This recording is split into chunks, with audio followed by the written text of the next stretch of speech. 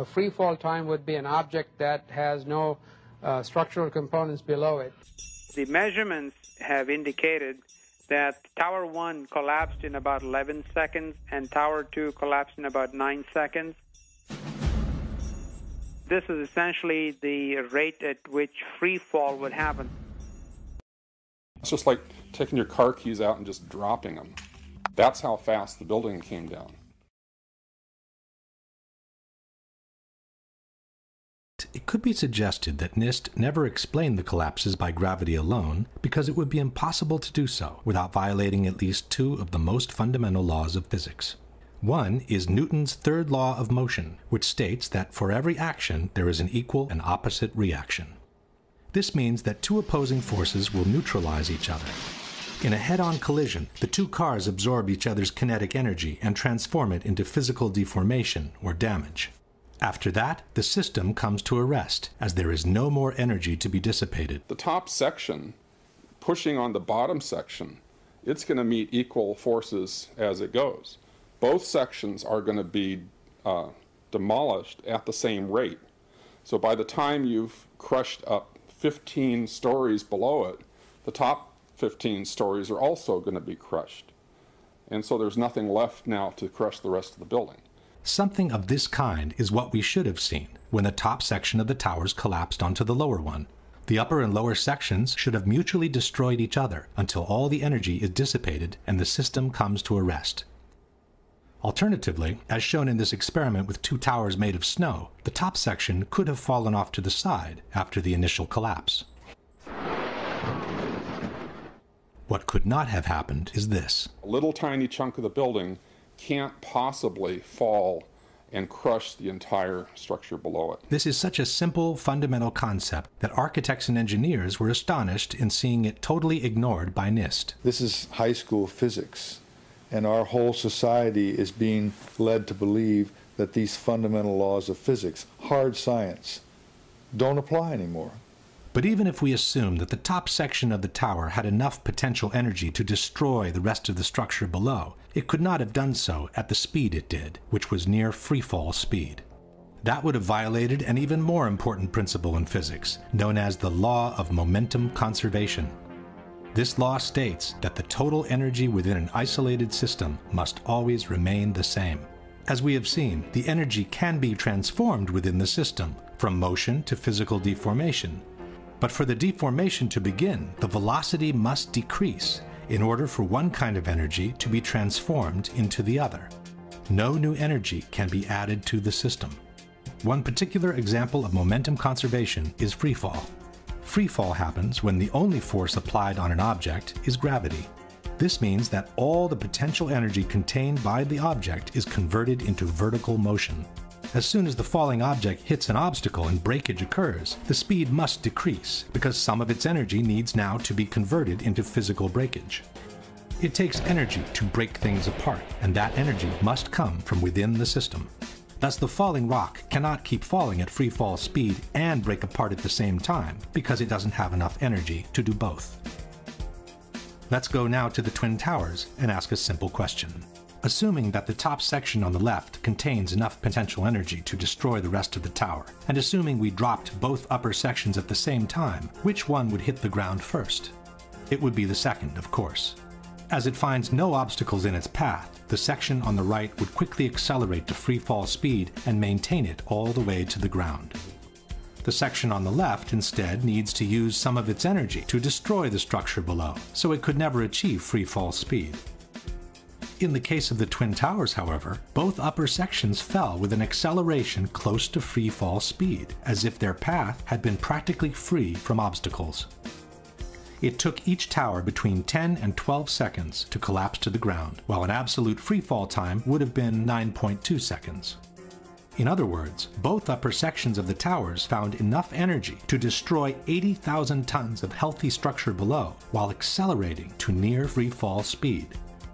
This is, as we have said, absolutely impossible by gravity alone. The law of momentum conservation won't allow it.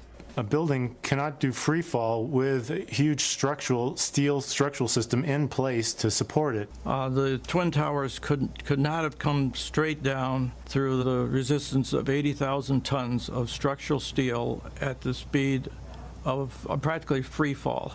That just would not happen. If in fact it actually hit and made an impact, it was effectively crushing anything, pushing hard on this core structure below it, the core structure is going to push back equally hard. And that's what's going to cause the top section of the building to slow down.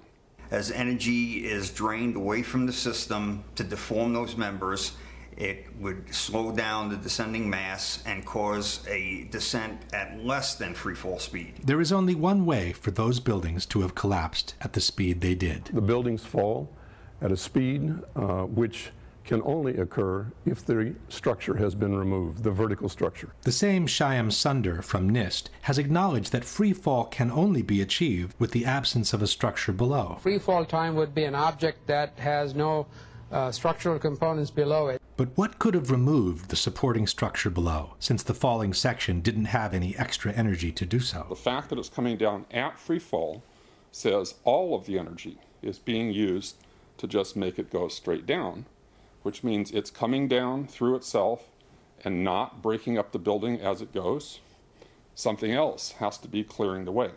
There is only one known way to allow that kind of acceleration while removing the supporting structure. A building cannot do free fall without it being blown up. That's the only way it could come down at free fall. The only way that a building can accelerate as it collapses is by having pre-engineered, precisely timed, and precisely placed explosives. In other words, controlled demolition.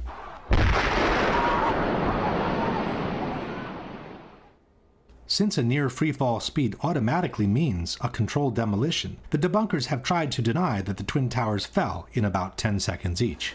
Tempi di crollo, si parla di 10 secondi, tempo di caduta libera, esatto, ma i tempi di crollo delle torri gemelle non sono quelli di una caduta libera.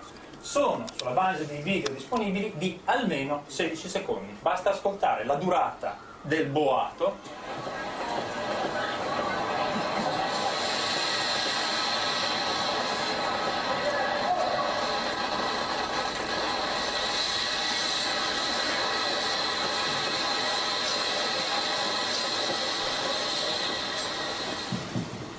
Quindi, se avete contato con me, sono un po' più di 10 secondi. We couldn't count with him, as it's very difficult to establish the exact duration of a collapse by listening to the sounds only. Furthermore, a couple of seconds more or less would not make a big difference, as the time for the transfer of momentum between each collapsing floor must be considered anyway. So a floor impacting on a floor below would transfer momentum, and that floor, those floors would transfer momentum such that in the Twin Towers, if you didn't have any columns whatsoever, it would still take a minimum of 30 seconds for these towers to collapse just by transferring the momentum of the floors. In any case, the near free-fall speed of about 10 seconds has been confirmed by different official sources. The 9/11 Commission wrote that the South Tower collapsed in 10 seconds. Mr. Sunder from NIST has confirmed similar timings. The measurements have indicated that Tower 1 collapsed in about 11 seconds and Tower 2 collapsed in about 9 seconds. Mr. Sunder has also acknowledged that the towers came down practically at free fall speed. As a result, the entire top of the building came down pretty much in free fall. The same admission is present in the official report. Since the stories below the level of collapse initiation provided little resistance, the building section above came down essentially in free fall. At this point, we can pose the following question. Given that the building section above came down essentially in free fall, given that for free fall to occur, no supporting structure must be present, and given that the falling sections didn't have any extra energy to destroy the structure below, can you suggest anything different from some kind of controlled demolition for the removal of the supporting structure, which was necessary for near free fall speed to be achieved? At this point, one may wonder what the response by the debunkers has been to all the scientific arguments presented by architects and engineers. There has been no response. All the debunkers have done is to either belittle this association of professionals or to ignore it altogether. Et pour les ingénieurs, quand vous regardez les ingénieurs qui ont signé, alors là, c'est hallucinant. C'est-à-dire que vous avez des ingénieurs en électricité, en hydraulique, en sûreté nucléaire. Enfin bon, c'est vraiment la tour de Babel de l'ingénierie. Les personnes qui sont compétentes en calcul de structure, alors je les ai regardées, une petite trentaine, je suis généreux. Whether the experts in structural engineering are 30 or 300, it should not make any difference. It's their arguments that must be refuted, and Courant has never done so. Attivissimo instead has chosen to belittle architects and engineers as a whole by terming all its members as gymnasium builders. Abbiamo soltanto Richard Gage e I suoi 1200 costruttori di palestre che dicono ma secondo noi. But Attivissimo has never responded to their arguments either. But the most shocking statement comes from Popular Mechanics. In their book, Debunking 9/11 Myths, they wrote, "Not one of the leading conspiracy theorists has a background in engineering, construction, or related fields." This statement appears both in the original publication, dated 2006, and in the revised edition, published in 2011. By then, architects and engineers had been active for almost 5 years, listed more than 1,300 experts in civil engineering, had made presentations in 20 different countries in the world, and had been invited on national television several times. And what caught my eye is their claim that more than 1,300 architects and engineers examined the evidence about Building 7's collapse and disagree with the official report issued by the National Institute of Standards and Technology. I certainly am much more open-minded about it than I was, and it is because of the involvement of the 9/11 families and all these engineers and architects. Clearly, they know more than I do. The truth is that from the moment Architects and Engineers has entered the fray, not one of their scientific arguments disproving the official version and confirming the theory of controlled demolitions has been refuted in any way by the debunkers or by anyone else.